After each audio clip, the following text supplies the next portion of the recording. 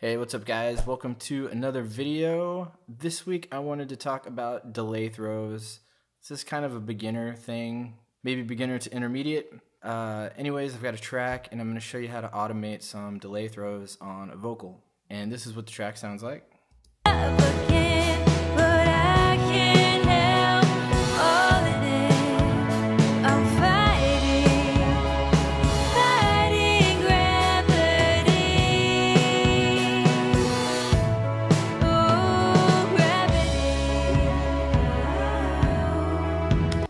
Okay, so if you notice, we've got a couple here falling in. Alright,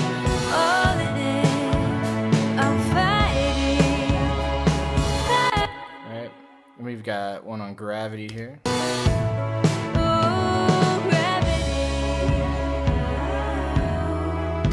Okay, as far as the delay goes, this is a half note delay and I'm using Echo Boy. Tempo is really important. This thing is synced up to the tempo of my session, which is 102 beats per minute. 102 beats per minute.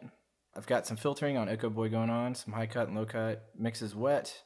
Feedback is set to where I want one really audible repeat, and then I want one that's kind of tucked back a little. So that's feedback you'll kind of have to play with depending on your track. Saturation's maxed out. Groove feel straight up the middle. Okay, so that's Echo Boy. Now the trick to grabbing only specific words, there's a couple different ways to do this. I automate it. I automate a send, so I've got this send over here. These vocal tracks they're heading into this Vox main, this yellow bus up here. I've got a delay, go into our half note delay here. So if you pull up, and I do it via mute. So switch over to mute, and you can see how I'll start off with the send muted, and then I just grab the chunks I want and unmute it. So if you notice, like we're gonna grab these two words.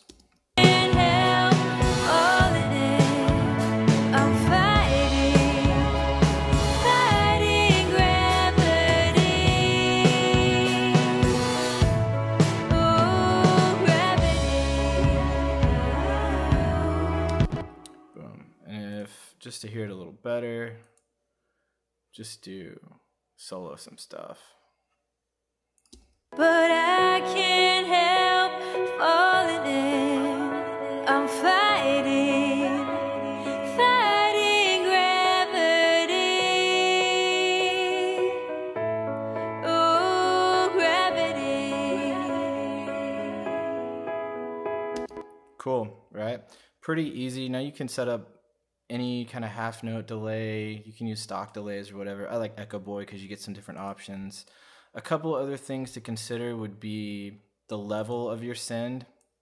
I do automate a little bit, as you notice. Now you could either automate the actual aux that the half note's on, which is totally a feasible way to do it, but I'll automate how much goes into it. So like right here, you can see I duck it out. I can't escape. I'm fighting gravity. And there you go. That is delay throws. You can do this on guitars, drums, vocals, anything really. Anything you want to, throw a part over. Again, this is one way to do it. There's a lot of different ways to do it. Let's check it out. Here's just the whole track, and you can listen to it and all the parts. The place I can't escape. I'm fighting gravity. I can't stop it from happening. Been hurt so many times. Don't trust my heart when I know it's right. I can't lose in love again, but I can't help falling in. I'm fighting gravity. Oh, gravity.